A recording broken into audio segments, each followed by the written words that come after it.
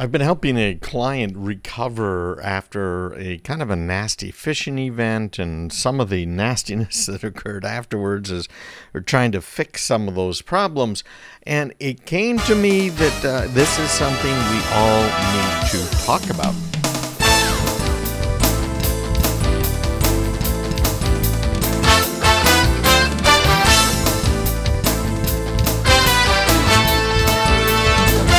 Well, the problem that they are having is that somehow someone took over control of their Microsoft Exchange tenant. Now, that's something a lot of businesses use. I mean, a lot. I am not a Microsoft fan, that's for sure, but most of our clients use it as well, so we have to maintain it for them, keep it up to date, and configure stuff in it, right? Now, there's a whole lot of stuff to configure, and it gets really kind of crazy. There's no two ways about that one. And what ended up happening, of course, is we had to come in after the fact and do a whole bunch of cleanup. Who did those emails go to that were being sent from their domain, these phishing emails? Hopefully nobody fell for it. And then you got to work on the legal side. Well, what do we have to say and to whom? And, you know, what's going on with all of this nastiness? It's absolutely incredible, the amount of work. And I've talked about this before many times, right? It takes hundreds of hours to recover after certain types of hacks and costs a whole lot of money. The bigger companies out there, just the medium-sized ones, the current number that I've seen is about a $3 million cost to try and recover from one of these types of hacks. Now, the good news here is there's no evidence anything was stolen. It was a target of opportunity, but it still is cleanup after cleanup after cleanup. Oh my gosh, such a pain. So I wanted to bring that up to everybody just so you remember a couple of things. One is you can never be 100% safe. And the really good news for us and our client is we had very good backups going back months. Daily backups, which we have since changed to backing up about every 4 hours. So there is a whole lot that you need to make sure works when it comes to backups. I'm not going to talk about backups today, but you can find more about it on the website. I've certainly talked about it on the radio before. But the big thing I really want to talk about is patching, because the problem most of us encounter is triggered by not having the latest software. You know, yeah, okay, there's 0-day vulnerabilities. These are vulnerabilities that almost nobody knows about other than the bad guys. And there's nothing you're going to be able to do to protect yourself against some of those. Obviously, you can try and keep your network edge nice and clean. There's a whole bunch of things you can do, but none of it is perfection, let me tell you. Very, very sure. So that's number one. Just like LifeLock says, right? They can't guarantee that they're going to be able to see everything that might happen, which is absolutely true. I'm not a LifeLock subscriber, just so that you know. But it's that same sort of mentality. The other one is if your computer is subjected to some form of malware, some form of hacking, well, that's where making sure you have the right patches really comes into play. Because, again, most of the time, the patches are going to fix things. But I want to point out that patches aren't just what you might get from Microsoft or Google or Apple. Patches have to be applied all over the place. Everything from your firewalls, your VPNs, to your computers, of course. But how about the light bulbs? How about the printers? Printers have been used to attack businesses before, because guess what? The computer is a printer is a computer. No two ways about it, because it has to do a whole bunch of work, right? It has to rasterize the image and control all of the mechanisms inside. It's a computer, and they can be used to launch attacks. Now, the way most attacks work is they get into a network, and then they try and move laterally within the network. In other words, they'll get onto one device, and they'll try and find other devices that might be vulnerable now that they have control over that one device inside the network, right? A very bad thing, at least for you if they are controlling your device in the network. So that's the IoT side. We've got to remember that all of our devices that are computers and that are networked are potential vectors for the bad guys to get in. So keep that in mind. Now, there are some ways to find out about patches. And again, I'm not just talking about patches from your operating system vendor. I'm talking about patches for all of the software on your computers, about all of your devices, your IoT and everything else. And there are some ways to find out about it. But, man, I got to tell you, they are very confusing. It's hard to find it all in one place. And then the big question is priorities. That's one thing I've really noticed the last couple of weeks, again, while doing this recovery. My gosh, it is all consuming. And the same thing can be true when it comes to patches. If you're looking at the active patch lists, the CVEs as they're called that come out, we're talking about multiple patches every day. And we're talking about thousands, tens of thousands of patches in a year. How can you possibly do all of that patching? You can't. How can you possibly keep track of which patches you really need to deploy because they are in the wild right now, the bad guys are using them, versus patches that, well, if you have any sort of a firewall, you're going to be safe? How do you do that? Well, I haven't found anything, and that's why I've been working on this whole patch aware thing so that you guys can sign up and get that type of information to help you prioritize what to patch, when to patch, why to patch, right? Put it all together. But at this point, try and find some mailing lists, email lists, subreddits, Facebook groups, whatever it might be. They're going to help you to know what you need to patch. And remember applications as well. Again, it's not just your operating system. You're running a whole bunch of different pieces of software on there. And it's going to vary depending on what kind of a home user you are, maybe what kind of a business you are. But all of that software should be getting patches because there's new vulnerabilities that are revealed, as I said, on a daily basis. So keep track of that. Windows Update is going to take care of your operating system. It might be taking care of your Microsoft applications. Still, almost every computer on your network will have third-party applications, things like PDF readers, media players, other business operation applications, things like accounting software, and on, right? So you got to stay on top of all of those patches. I know it's a lot of work, and that's what I'm hoping I can take care of with the patch aware thing. Drop me an email, me@craigpeterson.com. Let me know if you think that might be helpful to you. Maybe we can get you in on the alpha testing of this stuff. Again, patchaware.com. Next one is if you can test before you deploy. In other words, that computer that you're about to patch, make sure you have a good backup of it. And ideally, it's running in what's called a virtual space. So you're using something like VMware, which I recommend over all of the alternatives in most cases. And VMware allows you to just take a snapshot and do upgrades and then test your applications together. So if you don't have that kind of a virtual environment and you do have applications that you depend on and you are worried that that upgrade might make your application not work anymore, well, do what you can to test it. Make your own little lab, if you will. Have a computer or two computers that talk to each other that can now test to make sure that any patches you're applying don't break things. That's a large reason why businesses don't patch. I've been into businesses lately that are still running Windows XP. Yeah, and they're doing that because they're afraid that their applications are going to break, or more commonly, they don't want to upgrade the application. Sometimes the vendor, that software has gone out of business. Sometimes they don't have a version that's compatible at all, and there's no longer an upgrade path. There's a lot of reasons why businesses don't do the upgrades, but man, You got to do them. You've got to test. So having a set of machines that you can use to deploy patches first, I think is a really good idea. Also, maintenance windows. This came up in my business too here. One of our main file servers has been patched, right, as time goes on.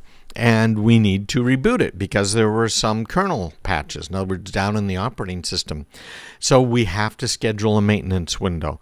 So remember that patching can require time, but it can also take time and bandwidth to reboot the machines, to maybe back out the patches if something breaks pretty badly. That's again why I think you should take advantage of virtualization technology if you can. But most companies are running their businesses more or less 24/7. Even if it's not an open door 24/7, there's still people working from home, right? So you got to warn everybody. And then what happens if there's a 0-day exploit or a real important patch? Well, then you got to schedule that. You got to make sure people know about it. Our friends over at Apple have been issuing these little teeny patches, very quick patches to close up some 0-day attacks that had been going on, and they got them out right away. You know, kudos to them. And you hardly notice that you're applying the patch, but most of the time it still requires a reboot because some of these things are pretty nasty. Patch management can really help you out, and above all, make sure you have some form of a rollback plan because patches can break things. Make sure there's a way to go back to the way things were before, all right? All of this you'll find in the newsletter, craigpeterson.com/subscribe. It's even on the website, craigpeterson.com. We had a good article this week from Fox Business. Turns out that our friends over at ChatGPT, the creator OpenAI, is under investigation by the Federal Trade Commission, the FTC. We're going to talk about it. Well, the Federal Trade Commission's job, if you will, is supposedly to protect consumers, right? You could argue that some of the things they do are far less protective of consumers than perhaps they might have been otherwise. But in this case, it's very interesting to read because we've talked about ChatGPT, right? There's these large language models, these AIs, machine learning, all of that sort of stuff many times before. And the concerns that are popping up now are a little different, but so much the same. And that is, there's two sides to this. If information is taken, if it's stolen, and is then used by somebody else to make money, is that legal? No. Obviously, it's not. So we now have some authors who are out there, some well-known authors who have put together a class action lawsuit. And some of them are actually suing individually saying, well, wait a minute now. What are you doing archiving all of our books? And there's a great lawsuit that was filed a few weeks back where the author had asked ChatGPT to summarize one of her books. And it did a very detailed summary. So obviously, ChatGPT had read her book, read in air quotes there, her book. And obviously, there is a certain point where if it reads the book and it comments on the book, in normal law, for instance, if I read a book and I'm sitting here and I'm telling you about it and talking about it and we're conversing about it, that's perfectly legal under the fair use doctrine. In other words, yeah, she wrote a book. I'm talking about the book, and that's going to help sell books, right? Well, how about if you are an author and your book is used in a context of, let's say, education? It might be high school, it might be college, it might be something else. And all people have to do is not even go and buy one of those little cheat books, but just ask ChatGPT about the book. How many people are going to buy the author's book at that point? And who owns what? I'm only aware of one court ruling that has really come out about this sort of thing. And the court at that point said, hey, guess what, guys? Anything produced by artificial intelligence is by definition uncopyrightable because it was produced by a machine.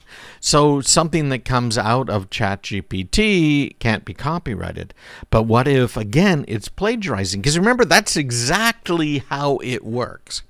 That is precisely how large language models work. They are based on what it is that they have parsed and try and figure out a word at a time. So what's the next word? What's the next word? What's the next word? Right? Does that make sense to you? So it cannot not plagiarize. Yeah, okay, it'll mess some words around a little bit, but it's 100% based on other people's work. We should talk about that as well, because that's actually presenting some interesting problems for ChatGPT. Many people are saying it has gotten worse lately. So in an open letter sent to OpenAI that the Washington Post had reported on, and the Wall Street Journal was able to confirm, it said that the FTC informed OpenAI, the ChatGPT guys, that the company is probing, or it is probing the company, whether it has engaged in unfair or deceptive practices related to data security or relating to risks of harm to consumers. Now, part of the data security thing is anything it generates, it uses later on. And anything you put into it can also be used and has been used. So what we've seen now is proprietary business information being put into ChatGPT for ChatGPT to come up with a marketing plan, write a letter, help write a report for the investors or whatever it might be. We've seen that information that was put into ChatGPT by companies and individuals now being leaked. So you could go and ask ChatGPT, tell me about the marketing that such and such a company is in the process of doing, and it can tell you. Now, yeah, okay, some of the ChatGPT data sets are a couple of years out of date, but it's continually learning, quote unquote, as you're asking it questions, as you're feeding it data. So in this 20-page document, the FTC is demanding that OpenAI describes in detail its processes for developing and training any large language models, as well as policies and procedures for assessing risk and safety before releasing new products. So what we have found is they did something very similar to Mark Zuckerberg in Facebook, right? For something that was very underhanded and in some of the stuff alleged to be very, very illegal. Mark Zuckerberg decided what he would do in order to put together the Facebook is he scanned electronically here via the computer in the network I think it was Harvard, right? The Harvard pages of the students who were there. It's designed so you can contact another student if you're working on a project or you have a question, whatever it might be. And he took the pictures of the student, each student, and put them up online, and basically it was, so is this woman hot or not? Right? With stolen pictures. Right? It's incredible what happened. And then, of course, it grew and it grew, and it's changed a whole lot since then. But and I'm simplifying it slightly as well. You might have seen, like, there was a movie about what had happened as well. So that's what he did. Well, guess what OpenAI's doing? Google, its whole business has been going online and scanning everything it can get its hands on, right? If you go to Google and you search for something, what happens? Well, as a rule, it has searched all kinds of, indexed all kinds of web pages. It's prioritized the web pages. It's tried to figure out what you mean and what the most correct answering web page would be, let's put it that way, and lists the web pages with a slight summary. And the summary is usually skewed towards your question. So rather than just the first words on a web page, it's trying to help you understand, okay, this web page, here's what it's talking about, here's how it relates to what you want to do, right? Works. Not bad. Now, if you go online, if you've signed up for Bard, and if you're using your Google account, in particular if you're using the Chrome browser, what happens? Well, it comes up at the very top with a summary generated by Google Bard, which is the ChatGPT, if you will, coming from Google. And so Google Bard is now creating an answer that does not any longer require you to go to any of the websites where it gleaned the information and processes that information in order to give you that really nice little wrapped up summary. See what's going on here? So who owns what? You know, it was bad enough when Google started putting little summaries up on pages. I remember the kind of the guffaw that came out of many people's mouths, guffaw, right? And I remember that very well because I was pretty upset too. Why should you not have to go to my webpage if you want to see my information? Well, this is kind of interesting because we're seeing this now in steroids because people are using ChatGPT. People are losing their jobs to ChatGPT. And the whole thing is as unfair as Mark Zuckerberg and the foundation of the Facebook. We know jobs are just disappearing, and they've been disappearing since time immemorial, right? Certainly since 1900. When we saw the horse and buggy disappear and automobiles took over, right? We lost a whole lot of jobs back then. Well, it was one thing to lose jobs for street sweepers who are going around after the horses and people that fed them and took care of them, etc., right? The stables, there's still a stable in New York City for some of these horses that give the tours of the park and all, right? It's kind of cool to think about, but look at how much better it's gotten from the days of the horse and buggy and today's day where we're driving cars around, burning gasoline or diesel, very efficiently getting places quickly, being able to stay cool, air conditioning. In fact, air conditioning has been blamed for a lot of societal problems down in New York City. You might ask, why, Craig? How could that be? Well, it used to be that it would get very hot in the summer, which it still does, of course, and that heat drove people out of those skyscrapers, you know, their five-story walk-up, to the park. And people used to sleep in the park, and whole families would be there, and they'd toss ball around, they'd read books, and they'd know their neighbors. Versus today, with air conditioning, everyone stays kind of locked up inside, air conditioning on, right? So we've seen a lot of changes. We don't now have people delivering big cubes of ice to keep our ice box cool, do we? Well, we are seeing some jobs here, according to Finance Buzz, that are absolutely going to be gone in the 2030s. So they've got a list of 15 jobs, and I'm sure you can think of some. Now, remember 20 years ago when we were talking about AI, and we're talking about how things are going to change, and it's going to cause a lot of problems in some jobs and no problems in others, etc. Well, turns out that the number one job that they say is going to be extinct, and this isn't a job specifically, but assembly line jobs. Just think of what we've done so far. Look at some of the plants, for instance, that have been built by Tesla that are almost completely automated. There's plants in China making cars, the same sort of thing. No people involved. Of course, unions haven't been happy about that, and there's a lot of people that argue that that's part of the problem with the U.S. auto industry. They just can't innovate because the unions force them not to, right? So blue-collar workers standing up against the bosses at the plant, well, AI doesn't care.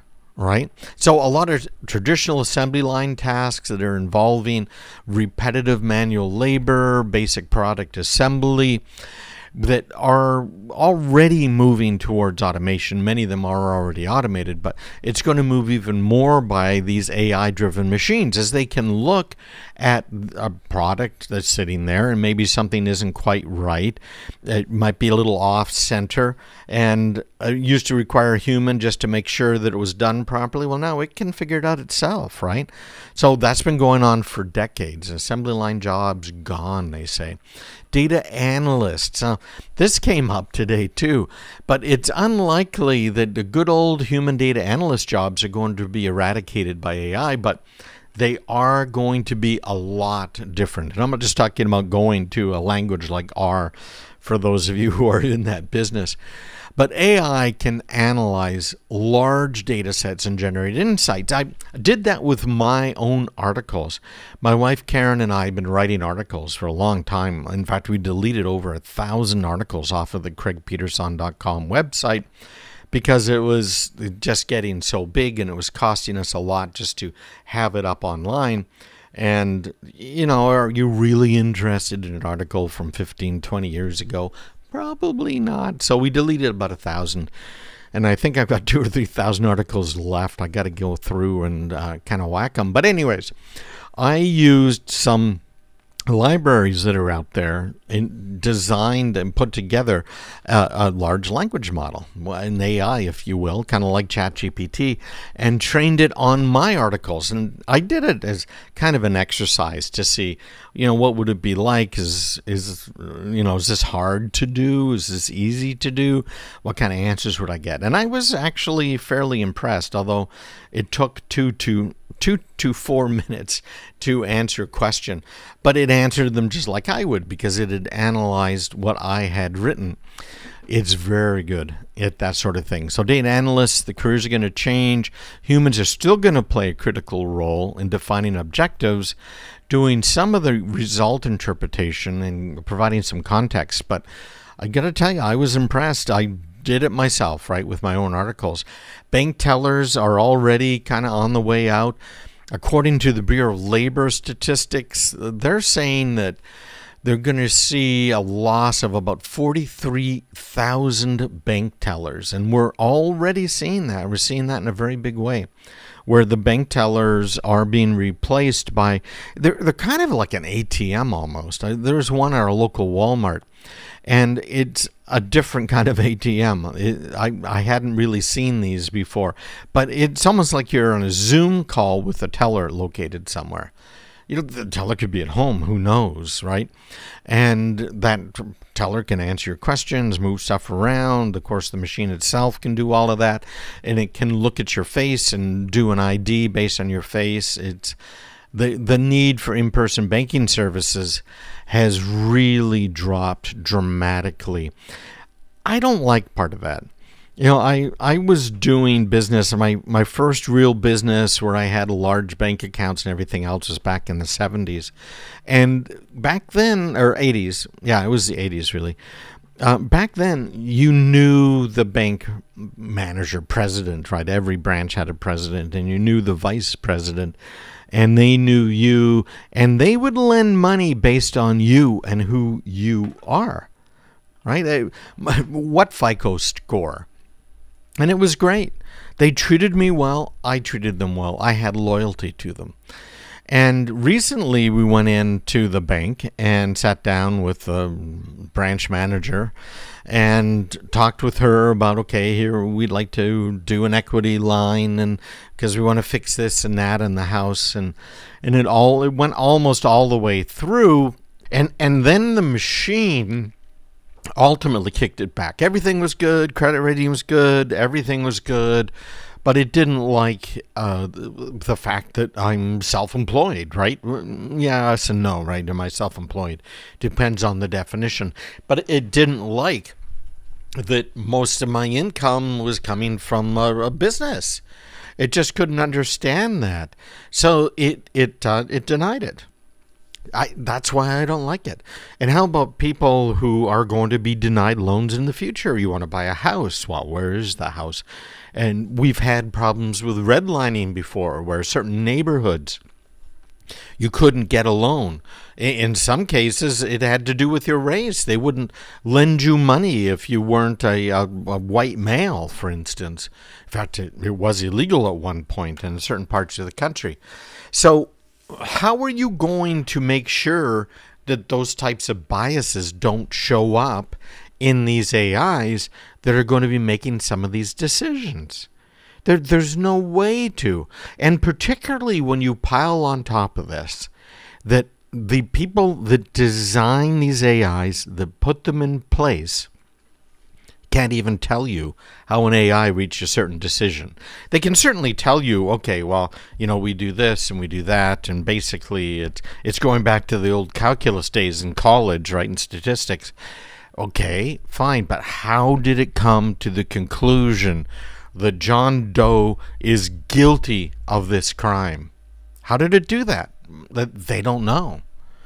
So we're facing that as well. Very, very scary, frankly. But other jobs, drivers, fast food workers, medical diagnosticians, and more, going to be lost. Stick around. Visit me online, CraigPeterson.com. We got a couple articles this week about cars we're going to talk on right now. About your new car and its tracking ability. It's a gold mine. And we're going to talk about EVs. A couple more articles this week in the newsletter online, CraigPeterson.com. Do you have an electric vehicle? Why did you buy that electric vehicle? There have been some studies out there over the years about these hybrids and electric vehicles and why people are buying them. I can tell you the reason why they're being manufactured. It's because of federal government requirements, these CAFE standards that they put in place, where they are forcing companies to make electric cars. That is causing some problems. Right, like that's a surprise. So let's start with these new cars and how they're tracking you. Remember that the cars of tomorrow are going to be self-driving. There's no two ways about this. And tomorrow, not necessarily next week, next year, but they will be completely autonomous. How can they make an autonomous car? Well, they have to train it, don't they? How do you train things like large language models? How do you train things like cars? Well, you need a lot of data. You need to know precisely where the roads are. Well, you can find that by having people use your GPS. And the GPS is sending back signals telling the company exactly where you are on the road. So it now knows exactly where the road is. And then it needs to know also where are people driving, what kind of routes, alternate routes could be taken, how can we avoid a traffic jam, what time are there usually traffic jams.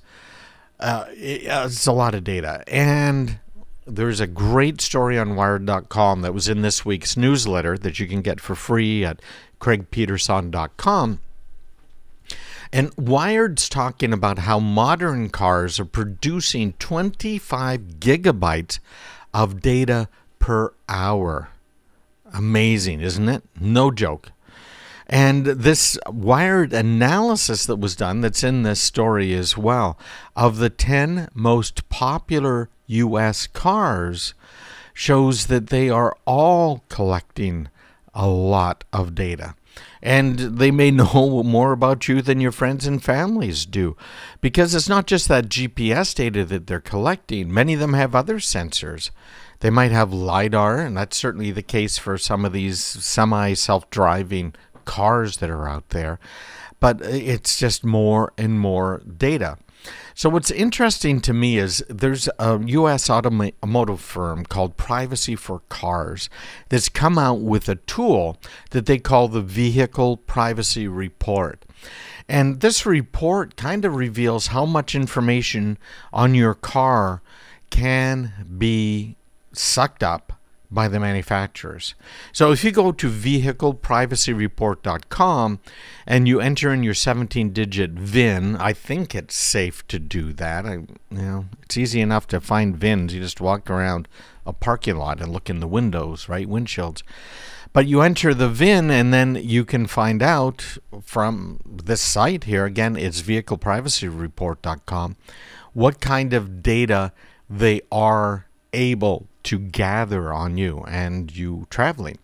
Now, some of it, of course, has to do with cameras that are looking at you from inside the car so that they can then look at you and say, oh, he's falling asleep, he's not paying attention, etc., and kind of wake you up and get you going again, right? That's not bad. But how about this other biometric information? Right? The cars can track where you're traveling to and from, but they can also record every time you touch that accelerator, how hard you're pushing it down, how hard you're braking, are your seat belts fastened? And then information about you. Some of these cards are locking and unlocking based on facial ID, or sometimes fingerprints, or even iris scans, right? That's coming down the road at us. And some of this data is being sold to the data broker industry and is then being resold to insurers, to the government, and to many others that are out there. Interesting, isn't it? So it's showing this, again, vehicleprivacyreport.com, how much information your car is gathering and how much might be used. So this is kind of like Apple has this privacy label for apps. Google has it for the Android. And it shows how Facebook might use your camera, how Uber might use your location data. This tool indicates that the vehicle manufacturers can suck up some of this information. So it's very interesting to kind of go through this. Wired ran 10 of the most popular cars. And their, let's see, results. Let me just scroll down here. You can read the whole article. Again, I got a link to it on my website and in this week's newsletter. So they used, let's see, Toyota, Honda, Ford, Chevy, Ram, Jeep, and ran them all through the tools. These results only apply, by the way, to the U.S. Different countries have different laws about privacy, and in fact, even different states here in the U.S. Saying a lot of these cars have kind of the same thing, a lot of technical legal files. So let's start with Toyota. Camry, Tacoma, RAV4, and Highlander.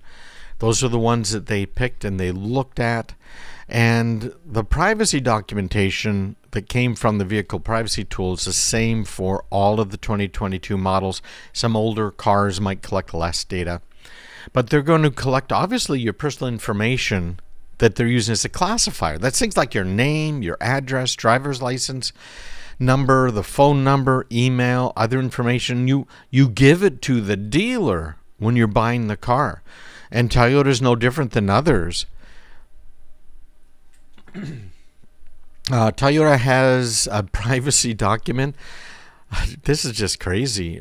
Publicly available, 31,000 words. One key document is Toyota's Connected Services Privacy Notice, which details what can be collected. Toyota, some of them can scan your face for face recognition when you come in. It goes on and on. They got the Honda Civic and CR-V, the Ford F-150. It's only one model that they checked, but it is in the recent list of the best sellers.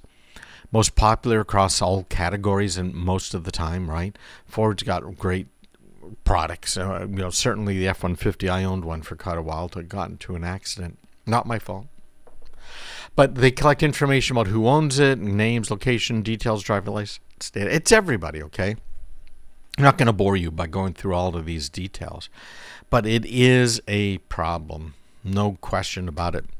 Now, let's talk about EVs, because I got a couple articles on EVs this week and another one on Amazon, where Amazon had delivered something to a house, and the house had one of these camera doorbells, and it automatically, when someone approaches the door, issues a greeting.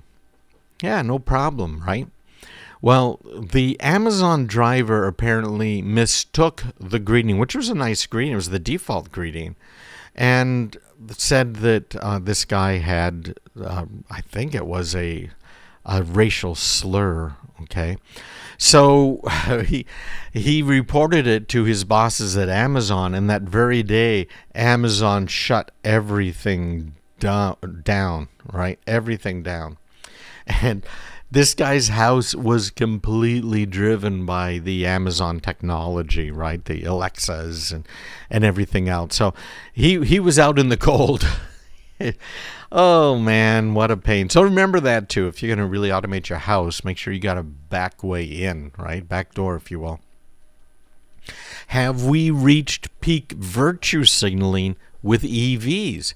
Remember what we talked about probably, 20 years ago? When did the Prius come out?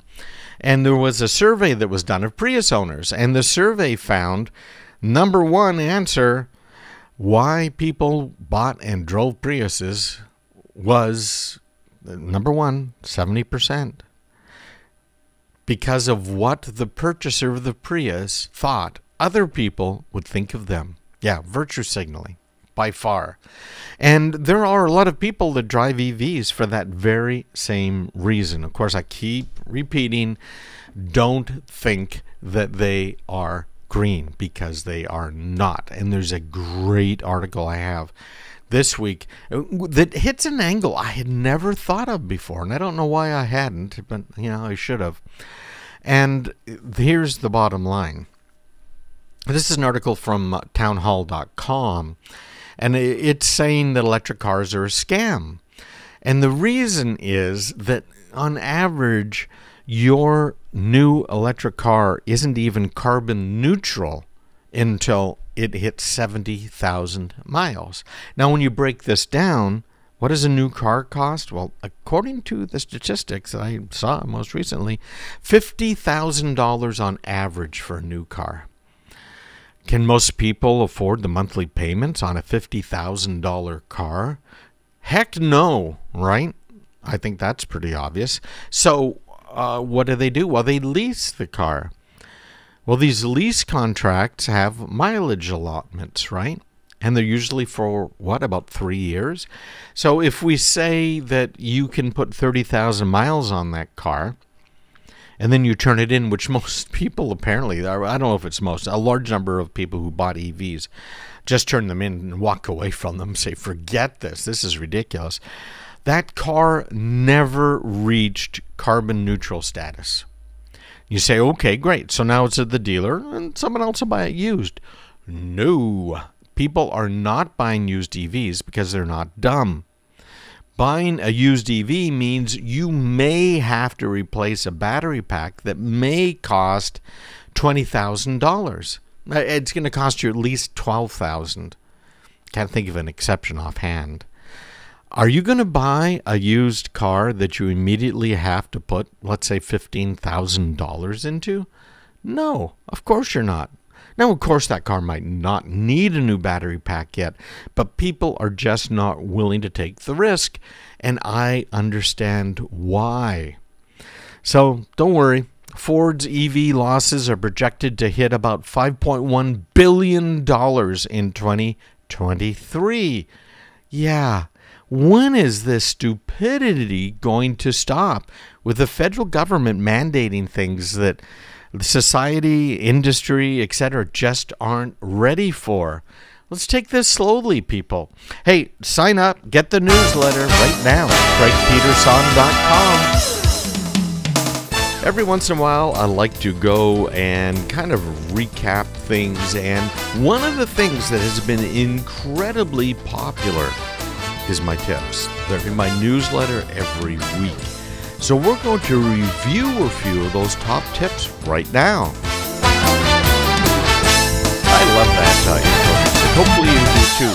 Well, I have been really diligent in my newsletters every week, and this is thanks to my wife. She's been kicking me in the pants for a while to do this, as well as you guys, because each and every one of us has questions about what we should do, how we should do them. I have questions. I go online, try and figure it out, right? We go and we look at Google, or maybe we DuckDuckGo. There's lots of ways to do it. Nowadays, maybe you're going to an AI of some sort over at Bing or maybe ChatGPT to try and get answers. Well, I have been putting together now for a few months a tip every week. And one week we talked about patchware, which is a new service that we're going to be offering that goes through, okay, here's what you need to patch, when you need to patch it, how you can patch it, right? I mean, what you need to patch based on some machine learning, AI, and people skills, looking at all of the patches, which ones you need to mess with. I have the top antivirus and anti-malware solutions for total PC protection. We're going to talk about that next.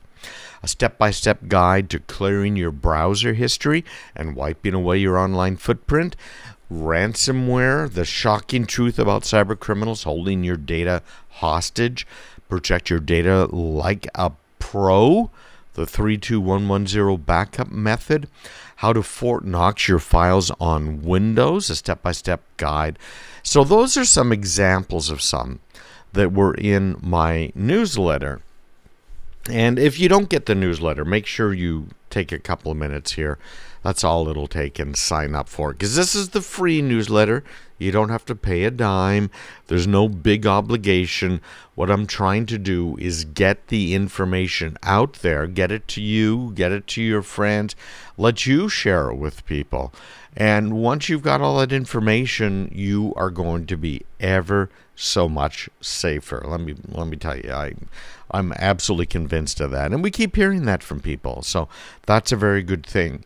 And what I've been doing is putting these tips that I write, I put them all together from scratch, putting them up on my website at craigpeterson.com.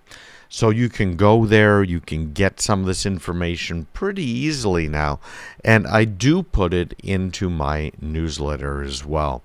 So let's start with the first one that was in the recent newsletter. And this is the top antivirus and anti-malware solutions for your PCs. You know, the internet is a very scary place. It has some serious problems. Microsoft has been trying to deal with them for a very long time. And I'm a little opinionated here. And frankly, Microsoft has never been a particularly good computer programming company. And the worst part about Microsoft is how they started. And they started with a hack. It was based on MS-DOS, which of course Bill Gates bought from another company and sold to IBM, and that became PC-DOS. And they grew from there, right? They wanted a windowing interface. You might have noticed that Windows kind of follows the lead from Apple again and again and again. But they followed that lead, and they put together their little Windows and Windows for Work groups. You might remember Windows 3.11 was kind of a big one for quite a while. And Windows 3.11 gave you that little point and click interface, but it was still really DOS. It booted DOS and then put the little window interface on top of it. And because it was so poorly written, and because the machines at the time were so slow, they ended up having applications that went around the operating system entirely and depended on that.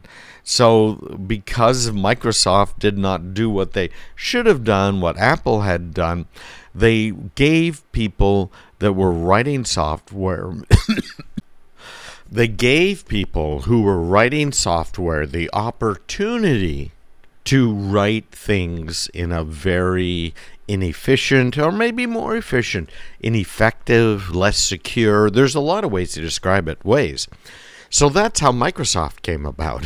And I worked on Windows for quite a while. One of the projects I was on for a year or so was when Microsoft decided they needed to completely rewrite everything because it was such a mess. And that was Windows NT, the NT 1.0 days. And of course, that went along, and Dave Cutler, the design, there's all kinds of history there we could talk about. But they came out with something that was better. But they still had so many programs that they had to run that were doing some bad things that, my gosh, it just propagated all kinds of bad programming. Anyways, going into a lot of detail here. Some people are going to like it, but hopefully you appreciate the background, right? That's why you listen. Now, nowadays, Windows has been really the subject of a lot of attacks, of viruses, malware, of all kinds of things, and has pulled up its socks. One of the best tools you can use for antivirus and anti-malware is free in the Windows world. And it's called Windows Defender. Now, it's had its problems, and it has its pros as well, free being one of them. But I've seen some really great statistics, and I talk about this in my article on my website here. But Windows Defender really is an excellent choice for protecting your computer. If you're a home user, if you don't have a lot of things that you're worried about, it can really do a great job in protecting you. And I've seen some of the numbers, the statistics that have been put out, where they've analyzed some of the major software on the market that's designed, or supposed to anyways, help protect you from the bad guys. And that includes things like the Norton antivirus, right? McAfee, the whole Symantec thing. And when you look at the final numbers, Windows Defender that comes free with Windows, you got to make sure it's turned on, is something that is as effective, or even in some cases more effective than all of those that I mentioned to you. So let's go through a few that I like. For my clients, I use some Cisco anti-malware. It's absolutely phenomenal, but it costs real money. And if you're not a client of mine, you are going to have a hard time getting it, because you buy these things in license packs. And some of these license packs for some of this software can be 1,000 licenses. So it gets really, really expensive for the little guy. So let's go through the things that aren't expensive. We mentioned free already. It comes with Windows. Next up, Bitdefender. They've got some excellent protection against malware, viruses, and other cyber threats. It's very simple. It has a firewall. Now, you might say, Craig, wait a minute, Windows, doesn't it have a firewall? Yes, it does. And the Windows firewall's biggest problem is that it has pretty much everything turned on and open. If you have a service running on your Windows computer, whether you know it or not, maybe a file sharing service or maybe a website, that service is open directly to the internet. And it's not really smart about what it's doing. It's a very basic firewall. It doesn't open up all of the packets and try and reassemble them and figure out what's going on, okay? So Bitdefender has a lot of great tools: anti-phishing protection, webcam protection, and as I mentioned, the firewall all built in. I like it. That's the number one thing I would get if you want to pay for something that gives you a little more of an edge. Number two is Malwarebytes. Now, Malwarebytes is primarily a scanner that looks for malicious software, including some rogue security software, adware, spyware, all of which is annoying and can be used to trick you into doing something that you really shouldn't do, like, click on a link that might be bad. Cisco AMP for endpoints is very good, but that costs a few bucks. Cisco Umbrella, excellent software. But here's the trick with Cisco Umbrella. It has a free version. Check it out online. Cisco Umbrella can be purchased for free or for low cost for family by going to opendns.com. opendns.com. Check it out. All right, make sure you get my newsletter every week, including all of these tips. craigpeterson.com/subscribe. There's a couple more I want to get to right now before we disappear for a break. But I mentioned Umbrella. I mentioned Cisco AMP for endpoints, Malwarebytes, Bitdefender. WebRoot antivirus is one that a lot of people I know like. This is kind of a cloud-centric antivirus, anti-malware. It has phishing protection, firewall, ransomware protection, and WebRoot has 3 consumer versions as well. They've got the basic antivirus package and Security Plus. F-Secure can help as well, and GData antivirus. But I think now you know. You can get some of the best protection available for free on your Windows computer by just turning on the Defender. Windows Defender.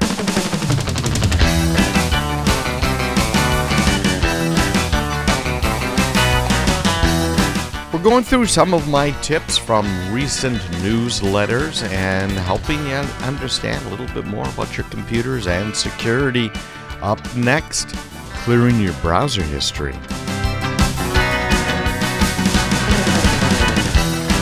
We've talked about the top antivirus. You can find that on my website at craigpeterson.com and anti-malware solutions for total PC protection here, really understanding what you need to do. Let's move on to the next topic here that was in, again, a recent newsletter. And this is more specifically about online privacy. It's probably the #1 question I get, which is how can I be safe online? How can I gain a little bit of privacy? And there's a few ways you can do that. I've had a couple articles, and we've talked before about using a privacy-focused search engine, right? Which means not Google. There are some out there that you can use, and I've recommended them before. But one of the things you can do is clear your browser history in order to wipe away your online footprint. There are some tools you can use, and I've thought about this for a long time. What can I release? What should I release? And, part of the problem really is that it can be complicated, and I haven't figured out a way to make it really uncomplicated yet. I guess once I do, you'll be the first to know. But there are some settings that you can do and you can take. And again, you'll find them on my website. But you need to clear your browser's footprint. Here's the reasons I give, the top 5 for doing this. #1 is privacy. Clearing your browser history, your cache, and your cookies can help to protect your online and protect your privacy because it removes traces of your browsing activity and personal information. There are ways for websites to save information on your computer using these cookies and other methods. So by doing this, you can really help to prevent unauthorized access to some of that data, guard against tracking and profiling.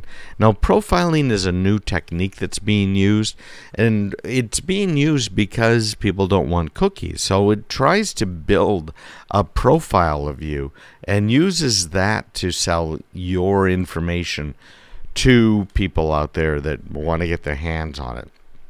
So profiling is something you want to avoid. The next reason you want to clear your browser's history is security, because there are things like session hijacking that are being used more and more nowadays.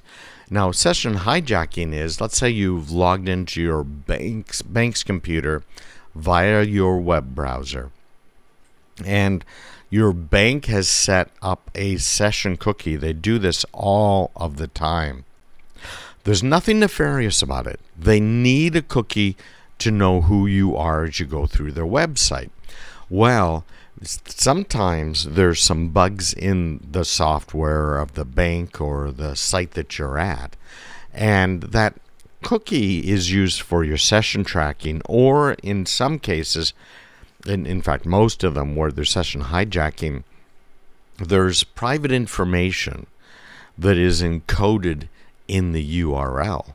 So if you look at your URL at the top of the page, you'll see it isn't just, mybank.com. It's mybank.com/ and this big long hexadecimal looking number. That number is generically known as a UUID, universally unique ID. And that can be used for your session. Well, a bad guy could potentially use that information, and they have, in order to take over your session with the bank or someone else. So removing these temporary files can really help with these session hijacking. It can help with what are called cross-site scripting attacks. These are pretty common out there too. You don't want those. So removing these temporary files as cached data can really help up a lot. It frees up storage space on your computer, but when you actually look at the size of some of these files that are stored, it's hardly worth mentioning. You're going to be removing temporary files that can slow down your browser, cause other issues, and it'll help you prevent unauthorized access. So let's get into exactly how you do this.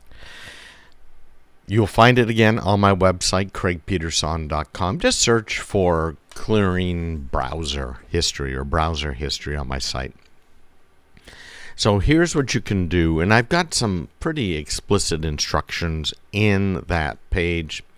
But in most browsers, you can go into your history tab and click on the clear history or delete history option. It's important to do this. I would advise you do all of these things more or less weekly. If you're using a browser that provides a lot more security than the basics, and that includes one of the browsers from Mozilla that will clear everything every time you exit the browser. Turn that on too, okay? Clearing your cache again removes those temporary files. Deleting cookies are a good idea. Now remember, if you delete your cookies, your browser is, when it goes back to a website that you've been to before, no one's going to remember that you were there. So it's not going to be able to, jump you right back into the session you were in. So that's the downside of deleting all these older cookies. Also, many people are using their browsers to store their passwords. That's something else I really want to discourage, because those passwords that are stored there in the browser are potentially pretty problematic. Because again, if that browser's hacked, if your computer's hacked, the passwords could be accessible to the bad guys. So your bank password that you've stored, you said, yeah, remember that for me. That password is now available on your computer to bad guys that can gain access to it. Now, a lot of us use browser extensions. I certainly do. I have 1Password, for instance, for keeping all of my passwords and keeping that information straight. And 1Password has an extension that I have in my browser so it can do an autofill for me, okay? It's pretty darn good. So to disable them, you can go to the extension section of the browser, toggle off all of the extensions you are not actively using. I typically have them disabled. If I need one, I turn it on. That's the safest way to do it. And then the other thing you should consider is the private browsing mode. Many people do use it just generally, and you'll find it in pretty much every browser. Sometimes it's called private browsing, sometimes it's called incognito mode, but what's happening at that point is it's not using your cookies. It's not storing cookies. It's not storing your browsing history. It's not creating those temporary files that last long term.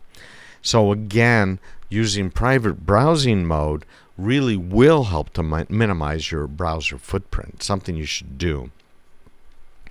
Now, third-party cookies have been a problem for a long time. But most browsers nowadays allow you to turn off what are called cross-site cookies. Maybe I should do a webinar on this and walk you guys through it. Let me know. Just email me, me@craigpeterson.com. Let me know if you think it's a good idea. If enough people ask, I'll go ahead and put one together, a free little webinar for everybody. But there are a lot of potential problems with these cookies, cross-site cookies, the session hijacking, tracking, profile building, privacy violations. And I've got step-by-step instructions in the article for Chrome, Firefox, Safari, and Microsoft Edge. All right, visit me online. Make sure you sign up for my newsletter. Get all of this stuff for free right there. CraigPeterson.com/subscribe. We're still covering, have you had your data stolen, where it was stolen. I'm going to tell you right now a website that you can go to find out if your personal information has been stolen, and it'll even monitor it for you for free. There's a guy by the name of Troy Hunt. He's down in Australia. And he started a website some years back, and the name's an interesting one. This has to do initially with gamers, online gamers, and then hackers kind of took it over. And it's the concept of being owned. You know, I own your computer now because I have complete control of it. And then that owned term kind of changed into pwned, which is, you know, I stole it from you, basically. It's now mine. I don't care if it's in your house and you're paying the electric bill. It's mining Bitcoin for me, right? And so he put together a website called haveibeenpwned.com. Now, it's not P-O-W-N-E-D. It's P-W-N-E-D. Let's see. Have I been P-O-W-N-E-D? What happens if I go to the wrong URL? Okay, good. It sent you the right one. So it's haveibeenpwned.com. Go there. If you haven't been there, you have to go there, because he has a service that's another part of this whole concept here with having multiple firewalls. It's kind of like a submarine. If one part of the submarine gets damaged, water comes in, you've got hatches in between these other sections, and they are not going to get breached, right? You just want the water in one area of a ship or a submarine, or the same thing with a firewall. So he has done some amazing yeoman's work. He wasn't paid for any of this for the longest time. Now he has a subscription service, and it's being used by 1Password, which is my favorite password manager by far. Nobody else even comes close. It's also being used by the browser guys like Google and others. So it's to be trusted. I've never met Troy Hunt myself. I've read a lot of stuff that he's written, and I've seen him speak and things. But this is the website. So it's have, H-A-V-E-I, been, B-E-E-N, pwned, P-W-N-E-D.com, or you can spell it P-O-W-N-E-D if you'd like. Go there, and you will see there on his homepage a box that you can punch in your email or your phone number. Now it says international format. So let me make sure you understand what that is.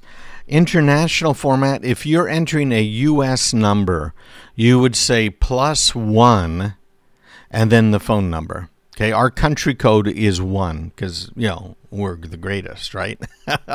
Well, we were first, the whole phone system, in setting up all of the standards. So we are 1. So you need to say +1, your area code, and then your phone number, whatever it might be. And then he will go ahead and look it up in his massive database. So what they've been doing is they being Troy, has been working with companies who had data stolen. And because data had been stolen, and these companies wanted to actually kind of be good about it, right? They went ahead and told Tony, here's all of the people's information that was stolen.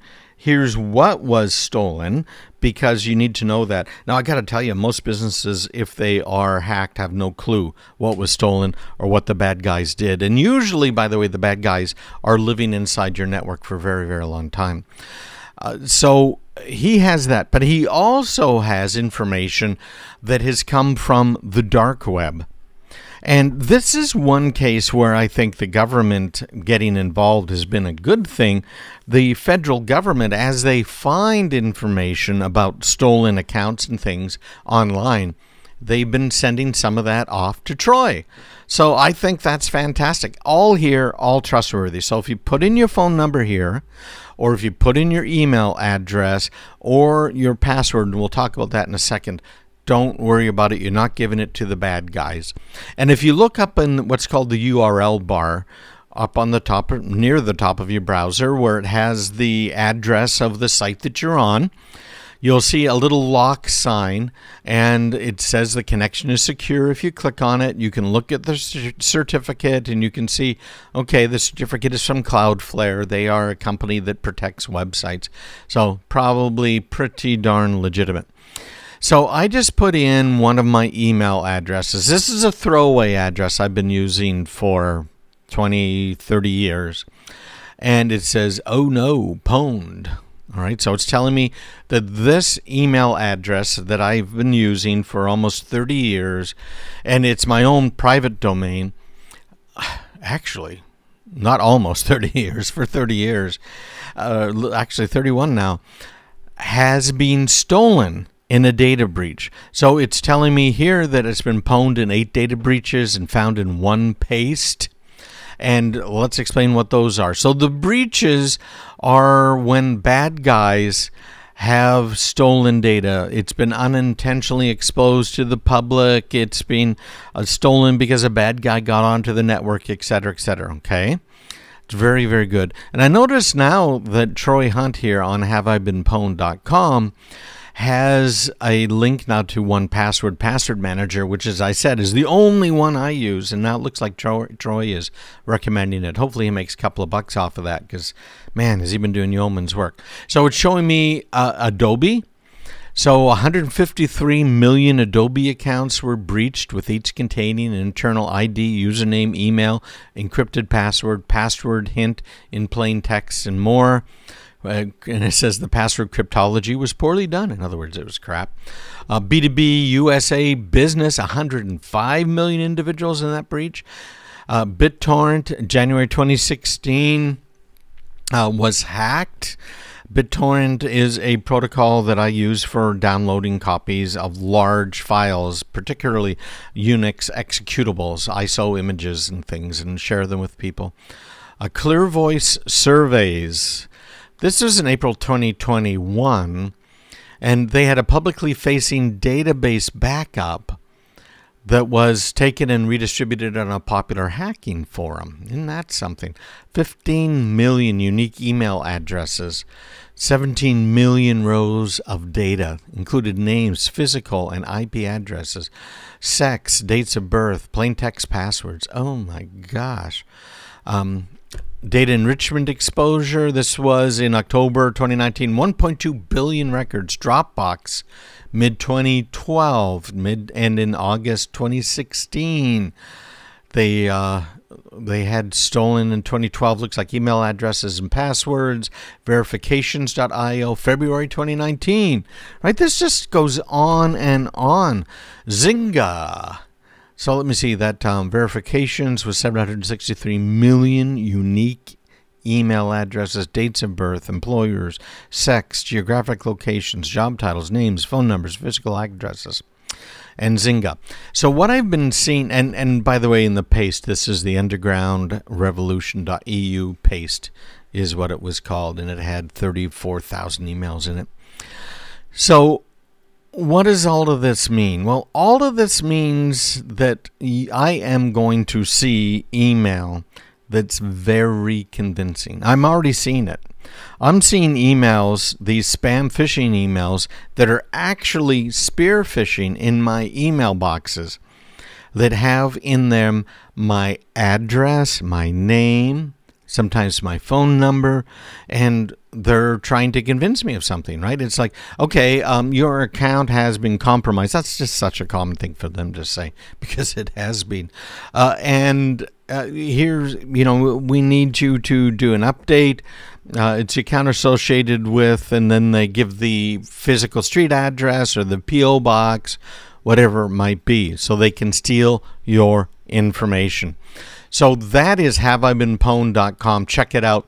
Make sure you get my newsletter. It's free. The information's free. craigpeterson.com/subscribe. And we're going to get into 2FA right now. We're going to talk about authenticators right now. Two-factor, multi-factor. What is this? You're hearing it all of the time. Some of us are being required to use it for our businesses, and you're going to see it more and more for good reason. So probably the first industries to really start using the authenticator idea was banking. That's probably number one. And it was to help secure online banking, financial transactions, and then in more recent years, we've seen other industries jumping in, including healthcare, government, technology companies like mine, all using them. Well, why do we use authenticators? You might have seen them. Some of them are these little key fobs, right, that have a 6-digit number that keeps rotating. Some of them are apps. That's what I tend to use on our phones. The list goes on and on of some of the things that they can do, should do, etc. But the reason you want to use an authenticator like that is because the most secure way of handling your authentication is something you know along with something you have. So the something you know would be your username or your email address and your password, right? That's something you know. But we now know that the bad guys know our usernames and passwords, right? Well, and that's part of the reason I keep saying use a different username or email address, and definitely use a different password for every website out there, right? Without a single exception. You have to do that. And the reason you have to do that is because they've got your current password. They've got your current email address. So what happens with an authenticator is, okay, you know your username and your password. The bad guy knows your username and password. But with an authenticator, they have to have that 6-digit code that changes every 30 seconds. They don't have it, right? At least you hope they don't have it. And they don't have it because if you're using an authenticator, like one of those little key fobs, or you're using an application on your phone, some of these applications are free, such as Google Authenticator. And Google Authenticator is a great little authenticator. Google Authenticator works on all kinds of websites right now. Google, of course, uses it. Dropbox, Facebook, Microsoft, most banks, they all use it. So it's free. Why aren't you using it? So what you have to do is you download it onto your smart device. It can be Android, it can be iPhone, and you download Google Authenticator absolutely free. And then what you do is you go to a website that supports Google Authenticator or compatible, right? There's lots of compatible password managers, such as 1Password, which is the one I recommend, and many others that I won't mention because I don't recommend them, okay? But they're all compatible with Google Authenticator. So you go to the website. Usually you'll go into your account settings. And in your account settings where you would change your password, you set up, it's usually called 2FA, for two-factor authentication. What's the first factor? Your username and password. What's your second factor? It is the authenticator. So you set up the authenticator. It might show you a QR code that you scan with your phone. Very easy to do. I also, if you're using 1Password on your laptop or desktop computer, it shows that that website will show you that QR code, and 1Password will automatically find it on the page and set you all up. It is so easy to do nowadays. So you now have in your Google Authenticator or 1Password, you now have an account for that specific website, no matter what it is, the bank, Microsoft, Google, whatever. Okay. And so now next time you want to go log in, what's it going to do? Well, by the way, it's before you even get to the point of log in again. Once you set it up, it's going to say, okay, so tell me what the current 6-digit code is, just to make sure everything worked right. If you don't give it the right 6-digit code, then, well, that failed, and you have to try it again, right? Try to set it up again. It's not going to penalize you because you didn't have the right code, right? You don't lose access to your account. So there's not a lot to worry about here. So next time you go to log in, you are going to be able to pull up Google Authenticator and log in to that account. Now, Google Authenticator, as long as your phone's getting backed up, you're not going to lose those authentications. But there's another trick I want you guys to be aware of. And that is when you set up an authenticator, it will often give you the option of having a bunch of codes, one-time use codes generated. So it'll generate 8 or a dozen, maybe more, of these one-time codes. And the idea behind this is keep those codes, don't lose those codes. And if for some reason you lose your authenticator, the phone gets destroyed, your backup didn't work, you can still log in by using one of those one-time passwords. Now, there's a big difference between using an authenticator application that has that 6-digit code that keeps rotating every 30 seconds with a new code. Big difference between that and getting a text message. Text messages can be and are intercepted. And at the very beginning, I was talking about what? I was talking about getting a text message saying your account has been breached. We need to confirm that this is you so that we can clean up the mess. And please respond with the 6-digit code that we send you. And then the bad guy goes and logs into Microsoft, Google, Dropbox, Box, Facebook, your bank, whatever it is. And what is that company going to do? It's going to send you a 6-digit code because now you're safe, right? And so that 6-digit code comes to your phone. And remember, you just got this other text message that said, we're trying to verify you. You need to send us this code to make sure it's you. And so people now send that 6-digit code off, and the bad guys now have your one-time password, your two-factor authentication, that 6-digit number that was texted to you, right? So be very, very careful. It could be done with something like Google Authenticator or 1Password too. They could say, "Oh, we need to know your 6-digit code," but it's a little more obvious that they're trying to get your two-factor 6-digit code from you when it's an authenticator app versus it's just a text message.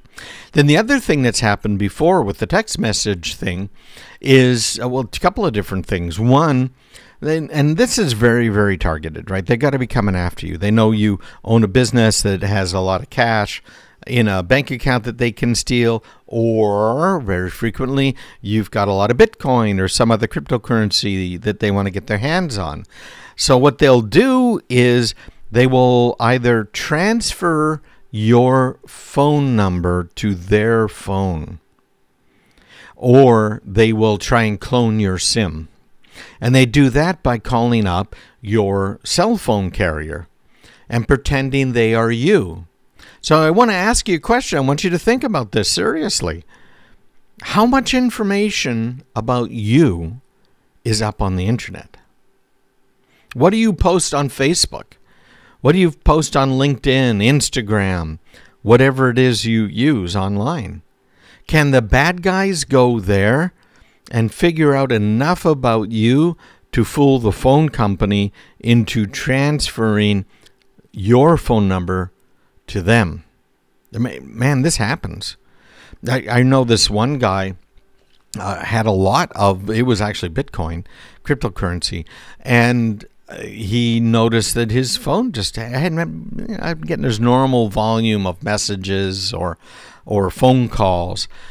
So he started looking into it, and that's exactly what had happened to him. So call your phone carrier right now and say, hey, Verizon, T-Mobile, Sprint, whoever it is you're using, I want to make sure we set up a password so that only I can call and make changes to my account. That makes sense to you? Makes a lot of sense to me.